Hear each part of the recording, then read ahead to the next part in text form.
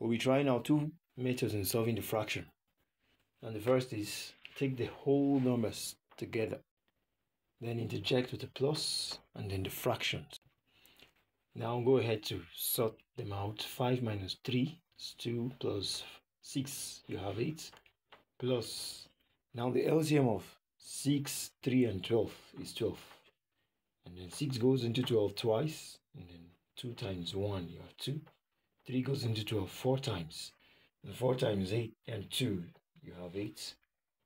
And then 12 goes into 12 once, and 1 times 1, that leaves you with 1. Now move on, you have 8 plus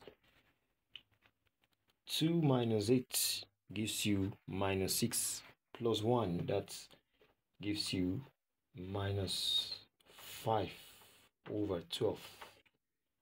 You still rewrite it as 8 minus 5 over 12. Now on this note, if you have a whole number and a fraction to sort out, all you simply do is multiply the whole number by the denominator, then apply the operation to the numerator. That gives you 12 times 8, you have 96 minus 5 over 12. 96 minus 5 over 12.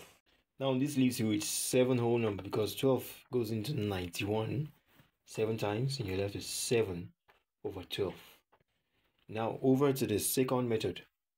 That will be done by making each of the mixed number a single fraction.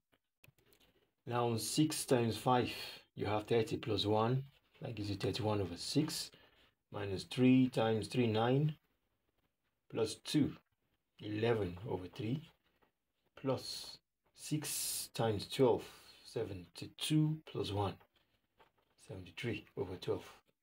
The LCM still remains 12, the LCM of the denominators. Now next, you have 6 goes into 12 twice, that's 2 times, and that multiplies the numerator to give you 62. 3 goes into 12 4 times, and 4 times 11, you have 44. 12 goes into 12 once, and 1 times 73. Now 62 minus 44 plus 73 gives you 91 over 12. And that leaves you with 7 whole number, 7 over 12. If you're new here, please do well to subscribe, like, and share. Thank you.